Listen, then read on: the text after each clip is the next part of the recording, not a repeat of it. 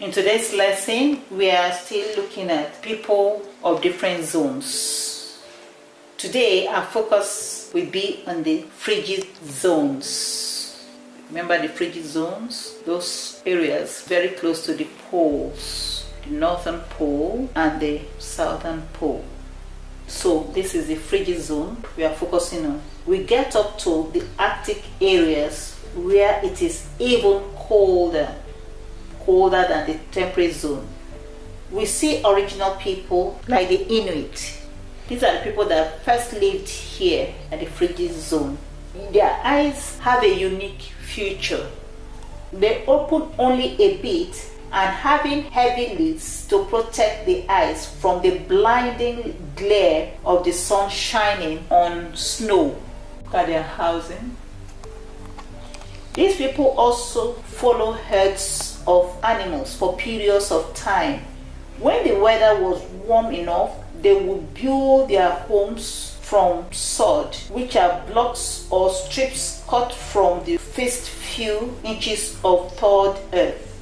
In the winter, they would build their houses out of snow and ice. They will use these sod-like bricks to build their houses, and they constructed rounded roofs to withstand the blowing winds. See the roof? It's rounded. In order to keep out the cold and the wind, they didn't have windows or doors at all. And look at how the entrance is.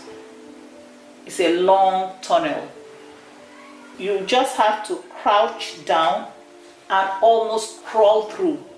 Why do you think the entrance is like this? It is to keep out wind and cold. Remember when we talked about the frigid zone? Do you think the people there could grow fruits and vegetables and grains? Do you think they can do all this? No, I don't think so. I don't think they can do all this for food. The original peoples depended on game, on the animals that migrated in that area, and upon fish. You can see here, this looks like a reindeer and fish.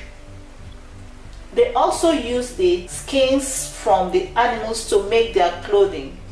It was the best to keep them warm. So the skin they get from this, they use for their clothing.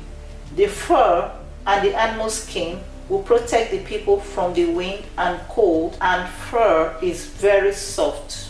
I'm sure you know that.